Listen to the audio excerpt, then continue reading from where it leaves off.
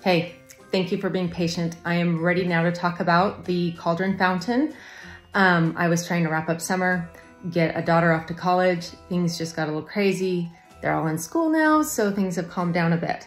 I'm excited to talk about this, and one reason isn't just to show you how I did this, but to show you that you have to work through problems as you're creating something.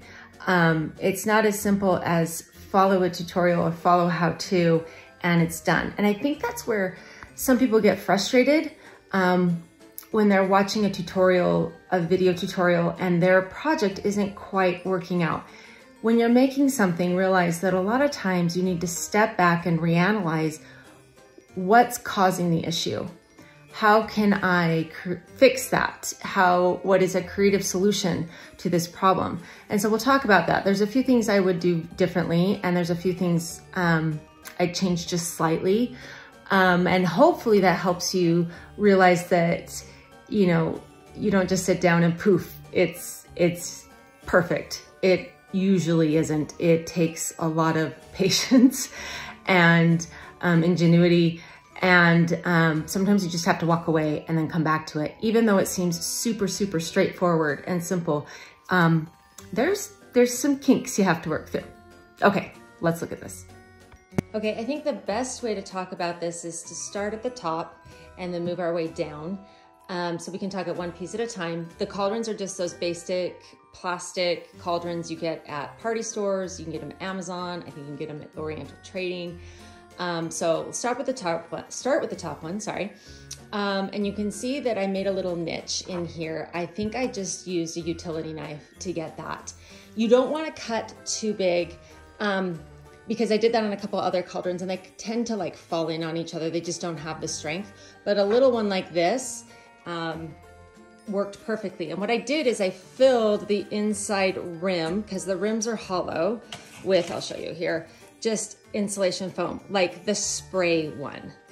And it's great stuff for glue and filling.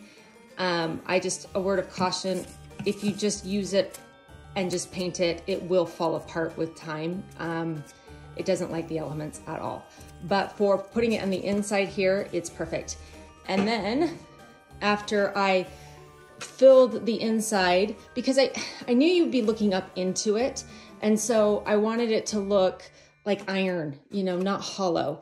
And then I just took my epoxy sculpt, which I talked about in the video that I made about these books. This is epoxy sculpt here. And I just covered it to make it look more solid and not flimsy. I took a lot of time in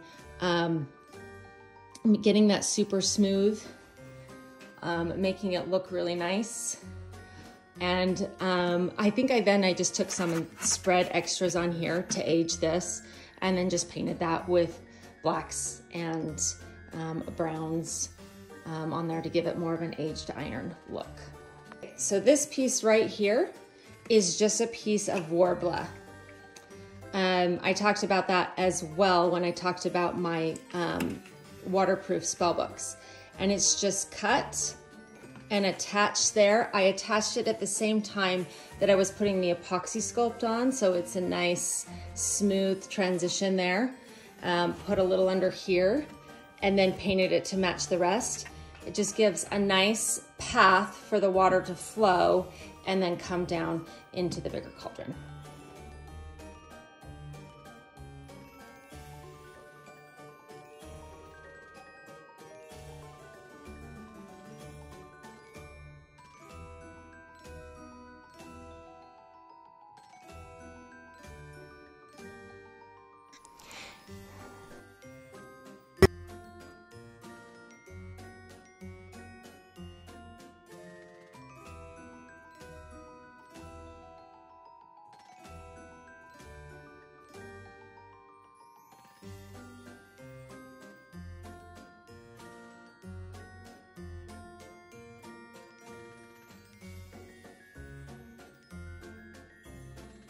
I needed to make a path for the water to flow. I took a piece of plexiglass and cut it down, heated it with a heat gun until it would bend, and popped it into the cauldron.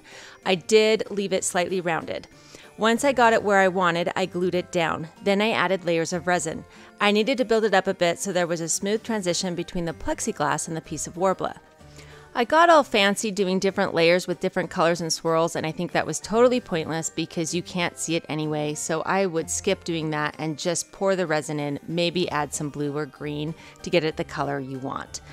If you do add resin, make sure you prop your cauldron. Resin will dry level, so you need to decide where you want that level plane to be and prop your cauldron accordingly. Okay, now I'm going to talk about the lights. So what I used are pond lights. I need to just make like one of those Amazon pages so you guys can at least see what I purchased. This was a good purchase.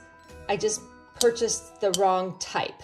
Okay, to explain that, it saved me some money to buy 2 in one instead of just 1 and 1. So it's 2 pond lights with the same cords that connect to the same outlet, which left me with all this extra cording, which is just silly.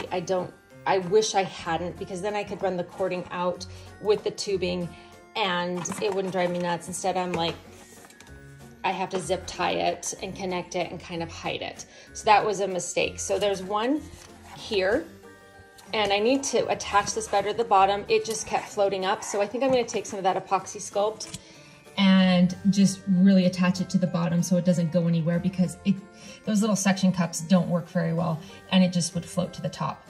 And then there's another one behind this, and I'm gonna turn on the light so you can see it. Hold on. Now you can see it glowing, and it's just got a switch where you can change the colors to get the color that you want. Obviously this one has a blue-green tone, and so I wanted that. And it's glued to this. I think I used like Gorilla Glue. And then I put the plastic piece and the resin on top of it after it was in there and secure. I know that's a little bit of a risk. If it ever went out, I'd probably have to cut into the back of it and replace it. But that's just kind of how I roll. So we'll see how many years I get out of it before it needs to be replaced. The smaller top cauldron is just attached with PVC pipe elbow. I found closet rod flanges for a decent price on Amazon. They're 38mm. They're on my Amazon page if you want to look at them. I used a 1/2-inch elbow to connect the flange to the PVC pipe. I would highly recommend you get the flanges first and then take them to the hardware store to make sure everything fits right. Then I just screwed it directly into the cauldron and added some glue. I used Gorilla Clear glue here. Water should never get down into the bottom of the cauldron because of the plexiglass, so I wasn't worried about making a couple of holes there. All of the cables and tubing are strapped to the PVC pipe with zip ties. As you can see, I spray painted the PVC after attaching the zip ties. Don't do that. Be smart and paint it first.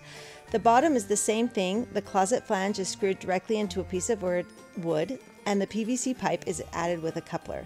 The measurements from the top of the flange down to the length of the PVC to the base flange is 31 inches, but you would just need to adjust that to achieve the look that you want. Okay, on the top here you can see I have a couple of holes. The bottom one is for the cable with the lighting underneath there, and this top one is to hold the tubing, and I kept that nice and tight so the tubing doesn't move around. You can see on the cauldron I cut a couple of holes. I don't know what that second hole is, ignore it.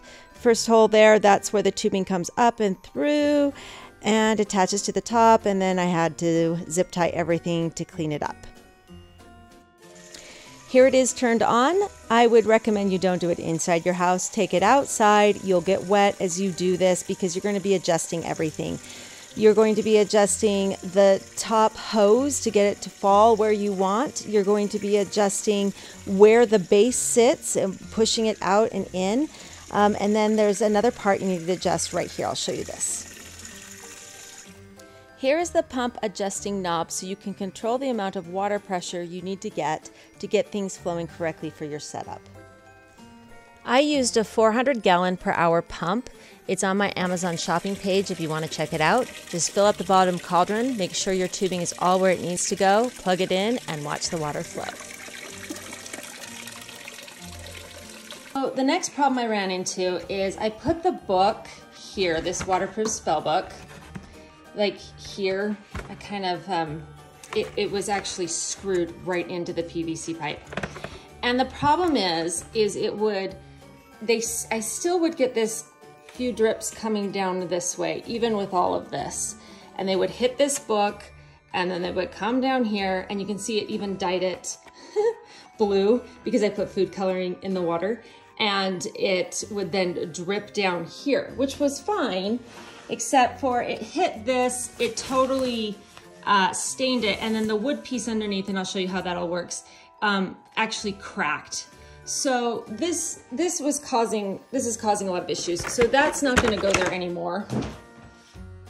I think what I'm gonna do is, because I still wanna add toadstools and frogs to this, I might add some like cattails coming up through here, just to kind of hide this. I also thought like it might be cute to have like a skeleton hand kind of holding it up. My original idea was kind of too big. I wanted like mice on top of each other holding it up, and then I realized that would take me forever and decided that was a no-go. Okay, so the base of this is just a piece of round wood that I bought from the hardware store. You can see where the water was splashing, like I was saying, and it actually cracked it. So I think I'm gonna actually put a piece of like clear plastic on the top, like a grandma couch to protect it a little bit more. And then it literally just sits on top of an old stool that I have. It was just sitting around my house. So here's a close-up of the paint job. You can see I used browns and yellows and just sponged them on there to give it an aged look.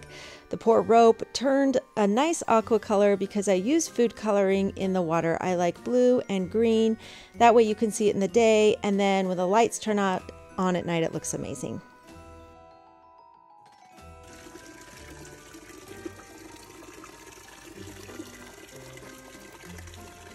That's how I made my cauldron water feature.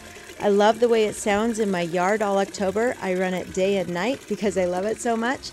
Sometimes I have to refill the water. She can run a little low, but I think that was a big problem with the spell book because it was causing it to lose a bit of water.